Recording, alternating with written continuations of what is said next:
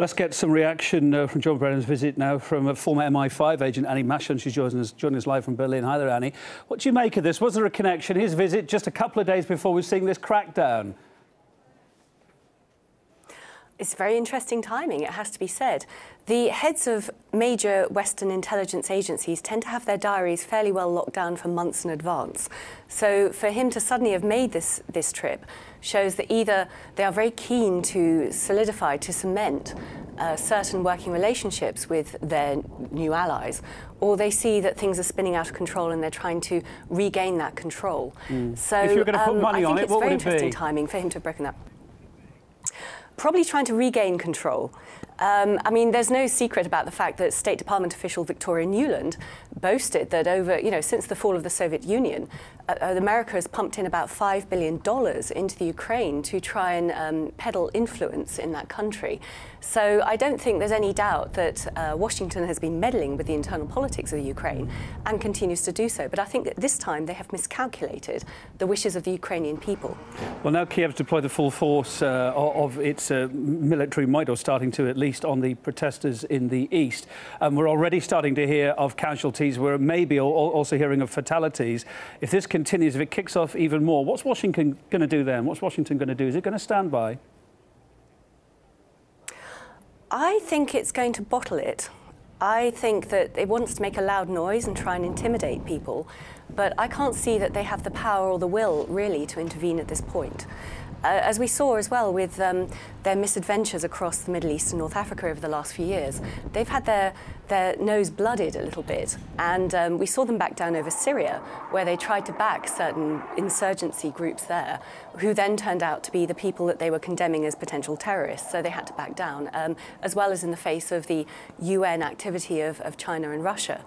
I think in the Ukraine, they're going to have to do the same thing. They miscalculated on the level of support that they would receive. They miscalculated on the wishes of the people. It's a bit like when they tried to claim that the Crimea referendum was illegitimate. I mean, this was 97% of the people saying, people going into polling booths, ticking sheets. Yeah. Absolutely. Quickly. And they're trying to bring democracy to the wider world. And, they condemn it when other peoples want their own democracy. And what about these claims we're hearing time and again from Kiev and its Western allies that it's Russia that's stoking all this up? Russia's firmly behind it. Russia's saying, well, show us the proof. Sergei Lavrov said yesterday, if you've arrested people that side that are Russian agents, that are Russian army people, bring them out, show them to us. Why isn't that happening? Well, give us the proof, yes. Neither side, I'm sure, has perfectly clean hands in this. But as I said, Victoria Nuland, the State Department official, has boasted that the US has pumped $5 billion into trying to destabilise or trying to influence and peddle their influence within the Ukraine since the fall of the Soviet Union. Of course, this is power politics. Of course, major powers will all do this. But the US has been caught with its pants down this time.